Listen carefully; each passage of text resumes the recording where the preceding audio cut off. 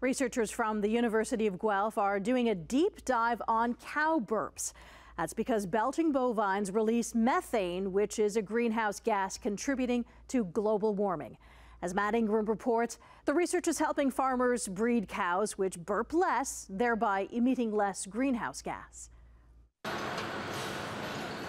They're saving the planet one burp at a time. Overall in Canada, probably 1 to 3% of the emissions are caused by dairy cows. But what we've seen is that there's quite a bit of variation between individual animals. So what we're looking to do is to find out which animals are really using their feed to produce milk and which ones are sort of burping it out. Christine Baes from the University of Guelph leads the Resilient Dairy Genome Project, where researchers working out of the Ontario Dairy Research Centre in Elora have developed a method to determine how much methane a cow will burp out.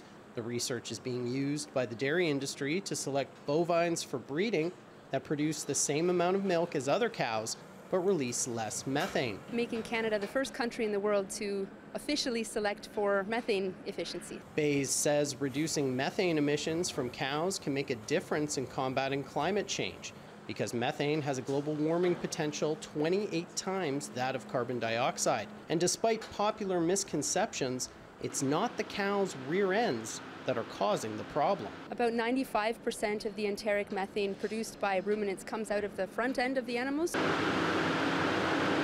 The research is done by using what's called a green feed machine, where a cow is enticed to stick its head inside by a bit of food. The machine then takes about 5 minutes to measure the methane the cow is breathing out.